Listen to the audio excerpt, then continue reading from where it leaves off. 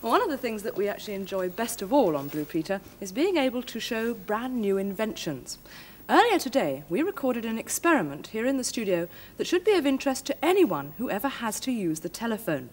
We started off with 2 telephones, and this one was perfectly normal. It's the sort of phone you've probably got at home. It's got a handset, a curly bit of wire that goes down to here, and then a cable that goes all the way to the telephone exchange. Well, I've got the other telephone here, and it looks more like a shoulder bag, really, than a proper telephone. It's got its own portable handset here, which has its own dial built into it. And the thing that makes it so unusual is if I get up and walk around, you'll see that there are absolutely no trailing cables of any kind. It's not connected to anything at all, because it's got its own built-in transmitter and receiver. Well, there's nothing really extraordinary, I suppose, in having a sort of walkie-talkie radio, but this is the first one that you can actually use with an ordinary telephone. And the other good thing about it is that when you use it, you don't have to dial through the operator, as you would with an ordinary mobile car phone. Well, we're going to give you a demonstration of how this new invention works. Now, on my phone here, I'm extension 84. You are indeed, and I'm extension 85. Remember it, John? Yes, in my memory bank. You're 84, OK? I'll tell you what, Petra and I will stay here in a nice warm studio. You can take Shep for a walk. I knew you were going to say that. Well, I will. Come on, Sheppy, you come with me, because I'm going to go right out of the studio, out to the Blue Peter garden. Now, this portable telephone is the invention of an American scientist, Mr. Lou Schnurr, and he's a teacher at the Chelmer Institute in Chelmsford, Essex. And he said he doesn't see any reason why in the future it wouldn't be possible for just about everybody to be walking around carrying one of these, their own portable communication set. Anyway, last time I was out of doors, it was pouring down with rain, so I'm taking no chances today. Get my coat on, and off I go. I'll get a hood out just in case as well. We're in Studio 8 at the television centre today. I'm just walking through the huge scene dock doors. This is where we get things like stuffed elephants and double-decker buses into the studio. Outside here, there's a ring road. This is used for moving scenery around. And if you watch Top of the Pops, you probably recognise that bit of scenery there. Anyway, I'm going out through the doors now. And once outside here, on my right over there is the BBC canteen block. And if you watch Blue Peter regularly, then you'll know that our garden is very close, in fact, right next door to the canteen block. In fact, it's over the road here. As you can see, it's pretty horrible out here. Really wet and nasty. I feel the right twerp in this hood, but I'd rather wear it than get soaked to the skin. Whoops, it's slippery as well. Hi, Sheppy, you like it, don't you?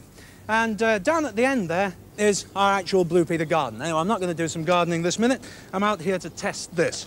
So the first thing I've got to do, make sure it's switched on, which it is. Put up my aerial.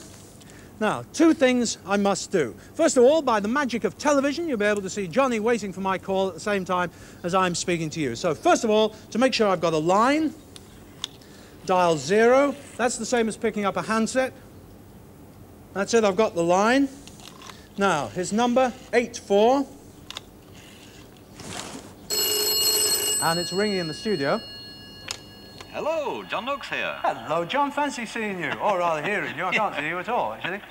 What's it like out there? It's soaking wet as well, you know, but it's lovely in the studio, isn't it? Oh, it's lovely and dry. I'm going to send Shep back in to jump all over you. He's getting soaked rushing around out here at the moment. Anyway, we've shown that it works this way, me dialing you. So don't put the phone down for a minute, because I've got to cancel the circuits first. So I'm going to press the button now, and you'll hear the dots, the little clicking sound. That's it, it's gone now, so the circuit's now clear for Johnny to try to ring me. Well, the clicking sounds have stopped, so if I put it back down, pick it up, his number was 85, yes. All right, should be ringing. There we go. Every time a winner. Hello, Hello, Johnny. Yeah, me. Wonderful, it works. Hey, Doug. Look, I'm getting soaked out here, so do you mind if we don't have a long conversation? Oh, all right, if you insist. Smashing. I'm going to cancel the circuits again. Don't put it down too soon, otherwise you upset everything. Okay. And that's it, cancelled again. So, that's it. I think we've proved that Mr. Schnurr's invention actually works. But I dare say you're a little confused about how it works when there aren't any cables and all the rest of it. Well, the answer is it does have to have a separate transmitter somewhere. Well, the one that we're using is way up there with Lesley on the television centre roof. It's approximately 30 metres above ground level, and as you can see from here, I've got a very good view of peat and a rather soggy, damp-looking Blue Peter garden. The aerial and the transmitter, which have been relaying the conversations to and from Peter's roving phone, are ordinary pieces of radio equipment.